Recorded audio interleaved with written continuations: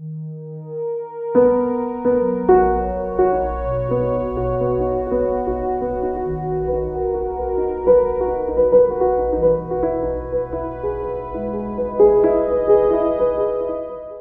Douglas Erwin was born in Balmain in 1894.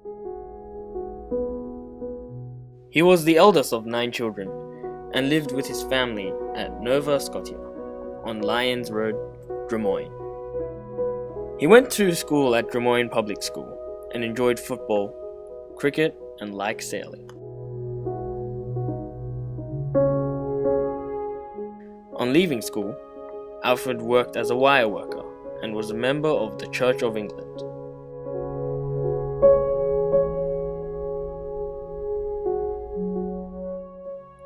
On 31 July 1915, Alfred Erwin enlisted to serve in the Great War at the age of 21.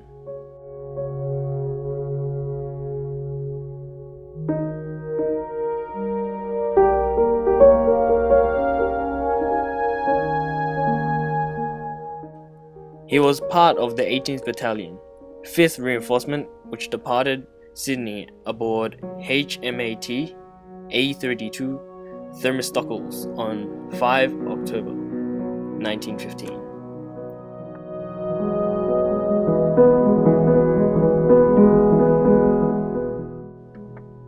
In 1916, Alfred, or Tib as he was known to some of his mates, was in the Black Watch Trench at Pozières, Somme sector, France.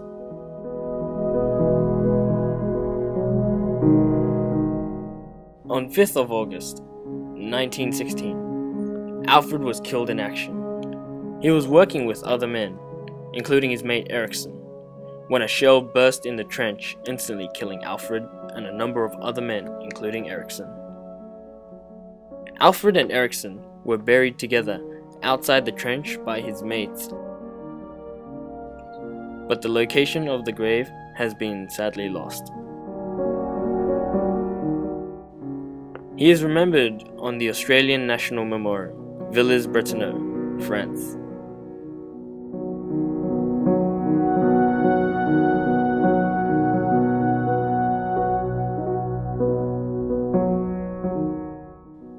Alfred Douglas Erwin was awarded the British War Medal and Victory Medal for his courage and service.